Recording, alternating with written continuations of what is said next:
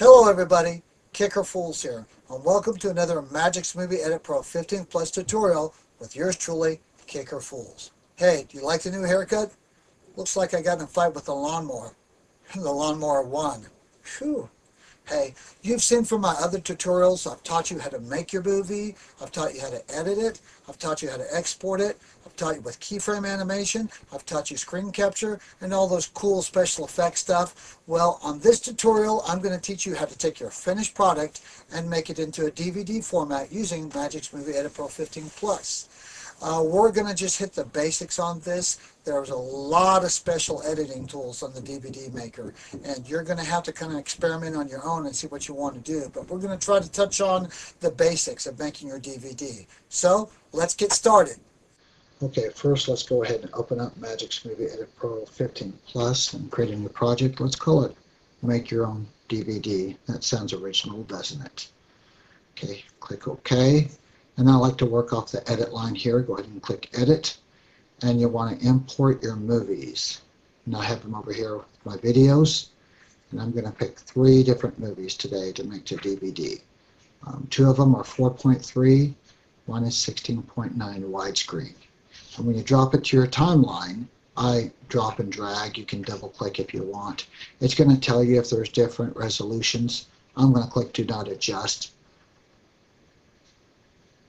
Okay, there we go. So now all of our movies are going there in the timeline, and this will take a few minutes, not too long, just a few moments for it to get all the information.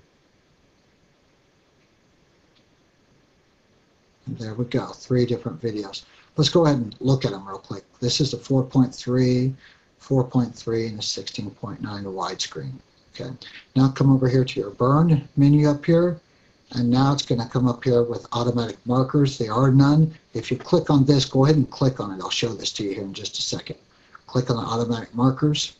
And there's your DVD interface right there to make your DVD. But I want to go back to these markers, these menu markers. Okay.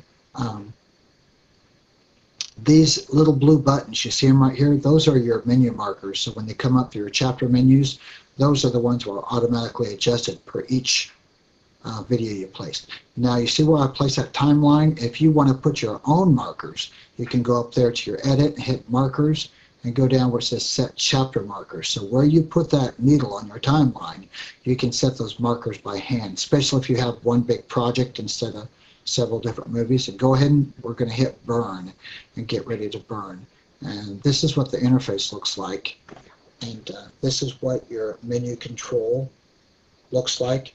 And you can have no menu, you can have movie menu only, or movie and chapter menus. You can choose what you want to put. And a background image, you can choose from what they have, or you can pick from your own file, whatever you decide. This is what's included in the software. And you can also go ahead and pick a background video. And I'll show you an example here. Let's use one of my own videos I have. If we click on this right here, and that's what they have here in the Magix software, some video going on there. I'm going to pick from my own videos that I have here. And you can pick whatever you want. Maybe you have a little intro video or something you want to use, something showing the background. So if you want to pick that, you can go ahead and do that. You can also use your own sound, your own music. There's all kinds of different stuff here. Maybe you have your own intro for your video that you want to do and open your file.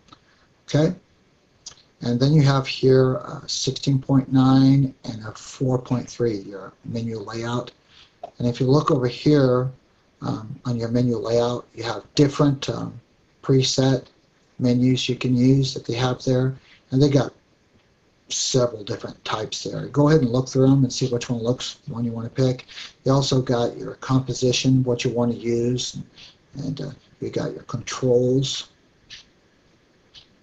And you have your fonts and your layouts, and you're going to have to check these out and mess around with them and see which one you want to use.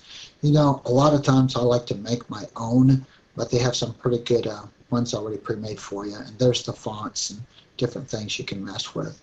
Let's go ahead. I want to work with this one, kind of show you what you can do here. Okay, so there's your menu that you're working with, but say you want to edit that and you want to call it something else. And there's a preview button I hit there. Let's go to the arranger here, and I want to change the title on that.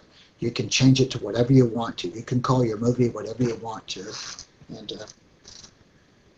you can also change the font, and you can do that with each one of your chapter markers as well.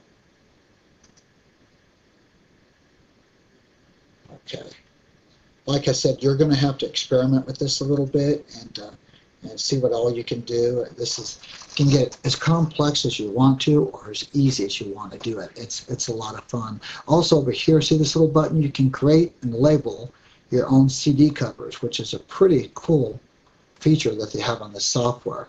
And what's going to happen is going to come up with their own Magic Extreme Print Studio, and it will show you the different type of things you can make for your CD covers and whatnot. And it's a pretty neat little tool. And then it will come up here with your little Photoshop, that's your photo studio where you'll edit your photo here.